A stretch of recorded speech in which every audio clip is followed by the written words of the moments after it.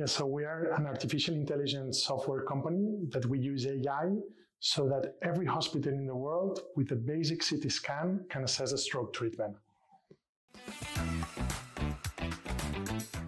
The fact of being able to use AI so that everybody had access to the best possible treatments. That's why we wanted to pursue this project. So the support of the EAC has been great in all the process. You have the chance to meet many investors and have support in different aspects of fundraising. It's certainly very challenging to obtain these grants, and in my case, the grant branded, but it's totally worth.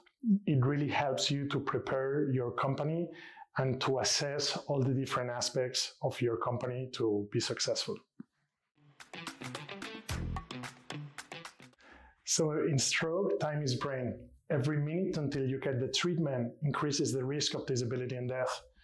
Basically, what we've developed is a technology that with a basic CT scan can assess a stroke treatment, and this will allow to save thousands of lives in disability and provide universal access to stroke care.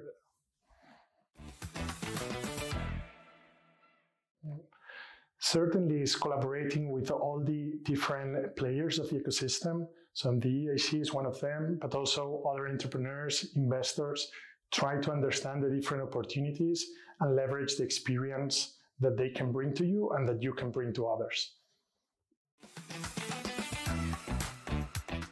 So it's useful not only for the event itself to meet investors, which is very relevant because they're a specific number of investors and selected group of startups, and that's very convenient. But on the other hand, you have the chance to meet other entrepreneurs with whom you can change your experience.